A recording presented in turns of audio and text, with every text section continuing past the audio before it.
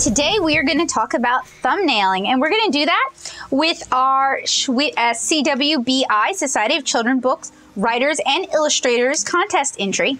So I'm going to read the prompt for you guys. This is what I have to do. It has to pertain to this. They don't specify whether it has to be a comic or a kidlit illustration. I think they expect a kidlit illustration, but last year I turned it into a comic because I'm a comic artist and I do what I want.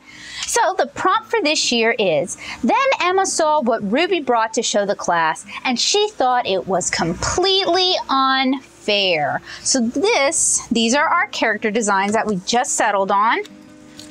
And we're gonna find ourselves a fresh sheet of sketchbook paper so we can begin brainstorming. And I went ahead and I got started without you guys, which is unfair because I had a mental image of what we're gonna call the hero shot, the money shot. And I just had to get it on paper or I would lose it. So with this prompt, we have, I would say, at least 2 beats, maybe even 3. So we've got this reaction beat, which is, and she thought it was completely unfair. So that's our money shot. That's our final panel, our reaction shot. Anyway, we've got 2 parts here, but I want to break it up into 3. I want to break it up into, and unfortunately I'm going to have a hard time articulating this because it's more of a mental thing than it is a verbal thing. So I'm just going to go ahead, get started. So what ends up happening for me with these is last year it ended up being a double page spread with a big image and then 2 small panels. And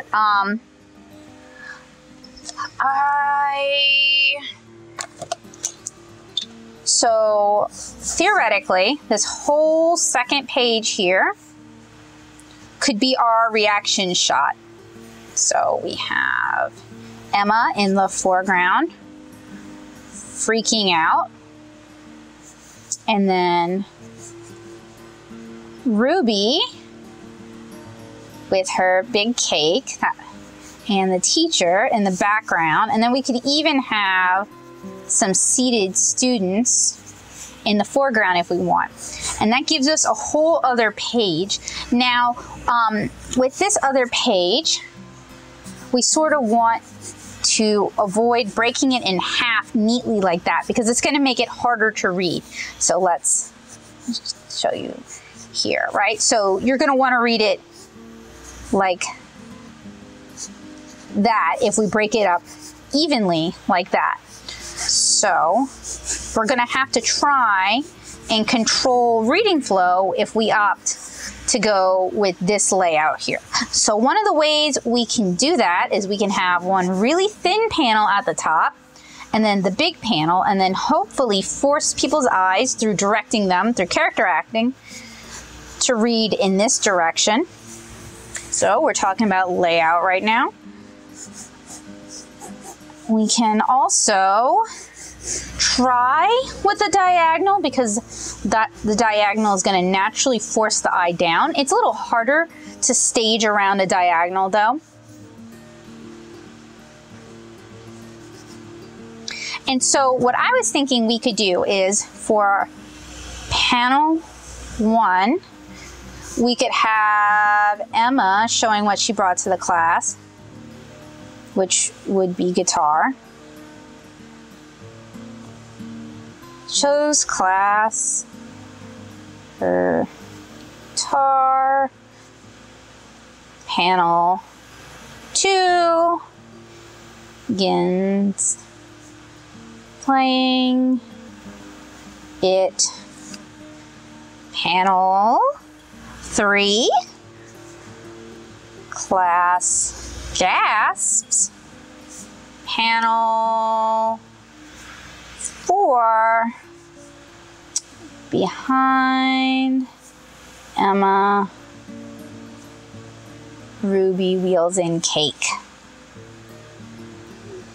So we actually added another panel, which will sort of solve this how do I read the page problem we have here. We could even do panel 5, Emma reacts. So this could be, so Emma maybe doesn't know. And so I can easily reference. I'm going to tear this out. So we're dealing with 5 panels here.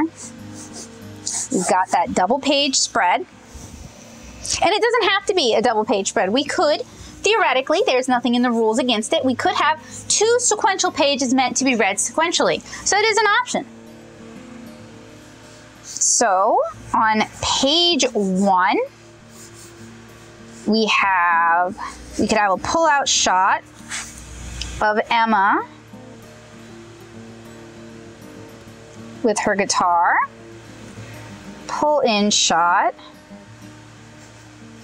Emma playing the guitar, and note these are thumbnails, so they are meant to be super rough, and her eyes would be closed in that panel because we're reliant on a reveal.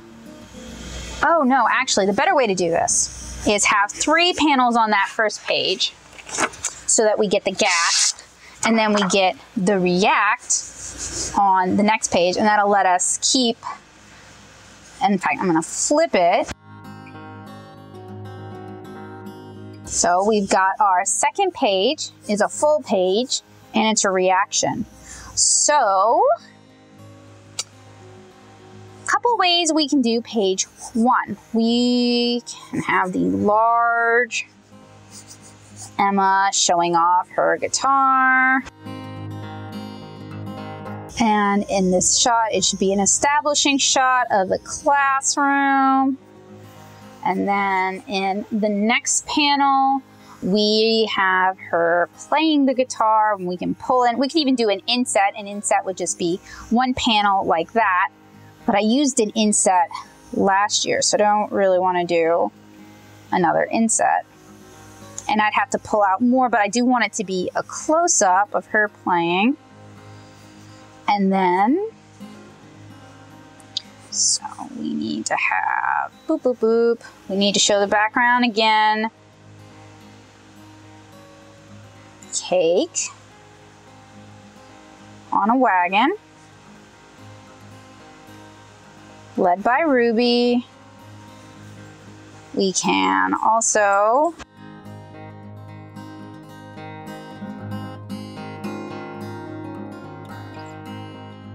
and this is going to need to be restaged. So I have a basic rough idea of my thumbnails. I'm going to redraw it up here. So we went from having a double page spread to 2 sequential pages. And I'm just eyeballing it here. I'm going to print out a template later on. Actually, we can even go in this direction. Oh, I don't like that. Where we have her playing here instead of like an inset. So we have our first panel where it's pulled out to show Emma and her guitar. Super Saiyan guitar. And the backs of people's heads to imply classroom. And the door and the chalkboard. And then play, play. And that has a nice vertical that points us down. Pull in a bit. And we can draw some like discordant notes. And I'm gonna have to Google or pose with my own guitar because I need reference for that. And oh, we can have the teacher holding the door for a waving Ruby. Gasp! And then we can move Emma down. Have Ruby showing off this massive cake in a wagon because I thought that would be kind of funny. And then we still need teacher, so we may have to change that shot a little bit.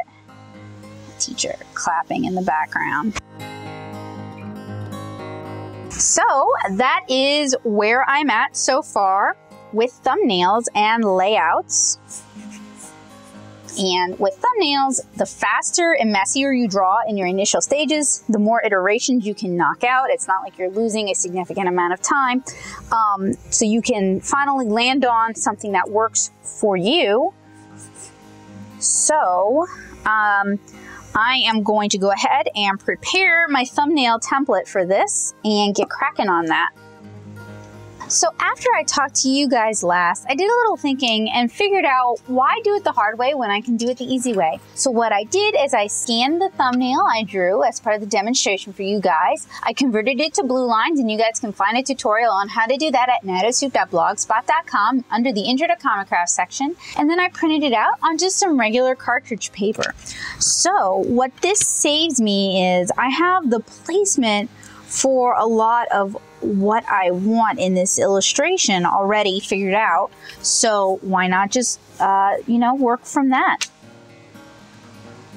And if this doesn't work, I can always redraw it on those templates I printed out. And this is a comic template that I got off the internet. I think it was originally from DeviantArt. I can certainly look it up and link it for you guys. And it has been super handy over the years. So I'd like to credit the original artist. Me saying credit the original artist isn't me actually crediting the original artist. It is me saying keep an eye on the description for the original creator of this. Because this little template has been super helpful over the years. All right, so we've got basic template reestablished. I'm going to raise this line up just a little bit, and it even has hash marks that allow you to make a straight line, to draw a straight line by lining up your marks. So it is super handy. And then do the one up here. Actually, should give this panel more room and go smaller. But this panel. And this panel should go all the way up to the top of the page. And this panel should be there. Nice little inset panel. You know what? I did say I was going to look up how to draw someone playing guitar. So let me pull that reference up.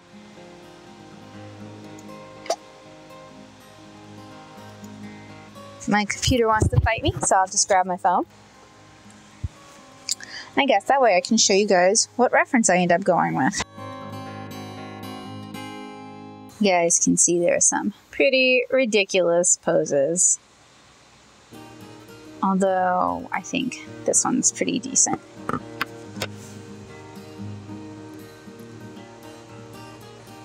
So we'll draw the heads in the background first.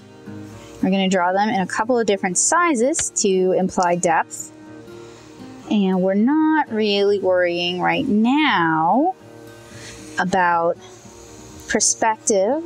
Just trying to get a nice tight thumbnail. And I've already started, I believe, a Pinterest board with refs for these characters. So I'm going to drop the guitar ref in as well. We have everything nice together and consistent. Actually, I want to push the door over a little bit.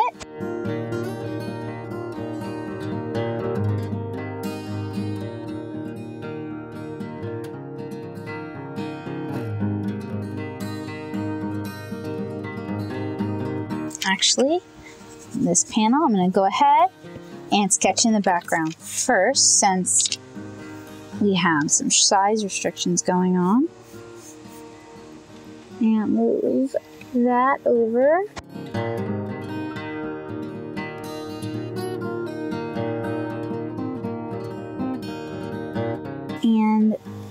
you guys should note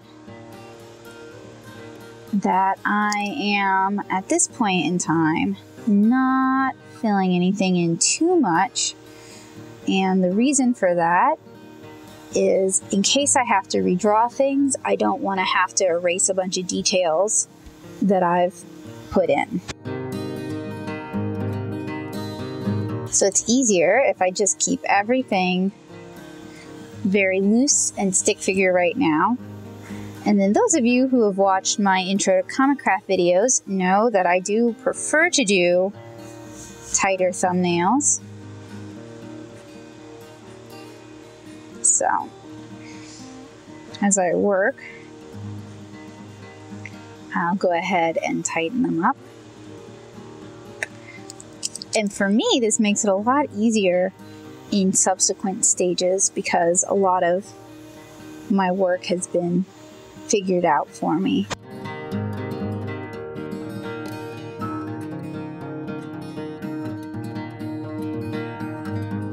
I'm also trying to work in as much body language as I can,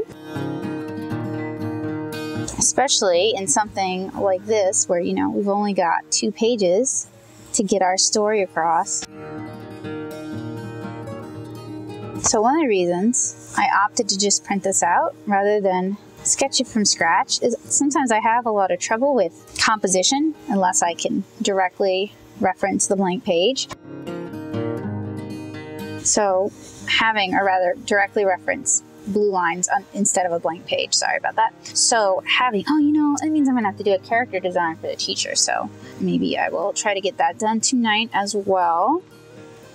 We already have a style picked out. After I get this sort of rough sketch finished, I'll start designing the teacher. And then I'll check in with you guys again to finish these.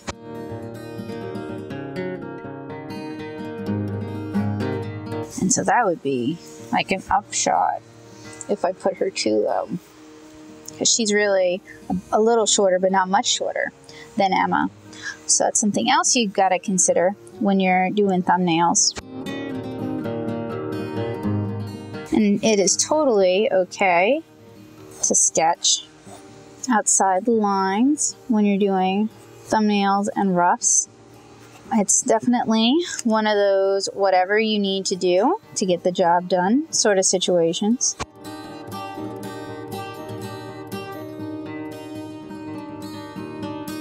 All right, so I have blue lines sketched out. I need to go design the teacher. I'll be right back. All right, so I return with a design for the teacher as well as my 2 original character designs for reference. I have pretty much nowhere I can put them. All right, so we're gonna go ahead and tighten up these thumbnails.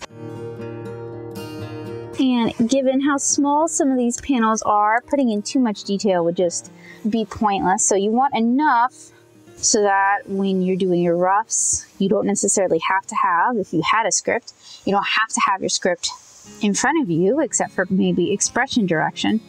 And I like to have my thumbnails tight enough that someone else can read them. It always bugged me at SCAD when we would critique each other's thumbnails and I was given someone's that were just like unreadably loose. Because there's not really a whole lot, if you can't tell what's going on, there's not really a whole lot you can say to help them out one way or the other.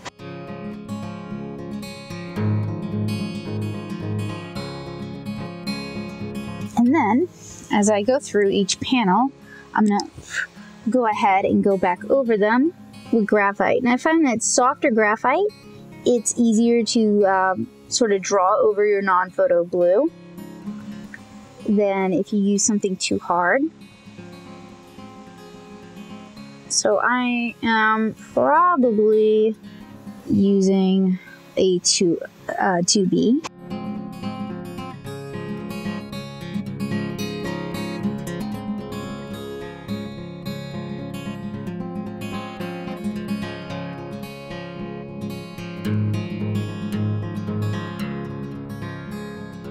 Now when I'm in the rough phase, I'll probably try to add some, they're going to stay in silhouette, I think, but I'm probably going to try to add some sort of distinctive features, like different hairstyles and stuff. But for now, just sketching them in like that is fine. All right, so that's our first panel. All right, guys, so I'm going to work on the rest of this page in time lapse and then check in with you guys.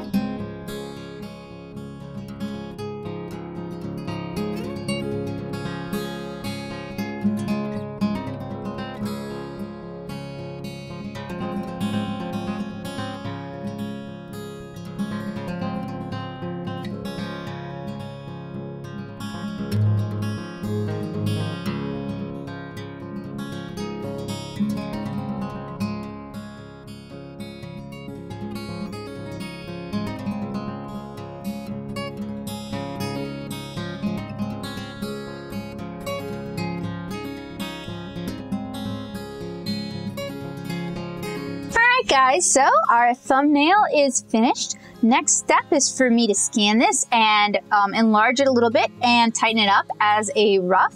I don't intend on doing that on camera because it's a pretty time-consuming process and it's probably fairly boring to watch. But if you're interested in learning about perspective, especially perspective for comics, check out my Intro to Comic Craft blog series at nattosuit.blogspot.com and my Intro to Comic Craft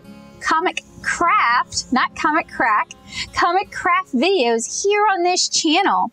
I hope you guys enjoyed this tutorial. I hope it has inspired you to pick up a pencil and get to making comics. And I hope you guys will have a great day. So see you again really soon. Thank you so much for hanging out. Bye, guys.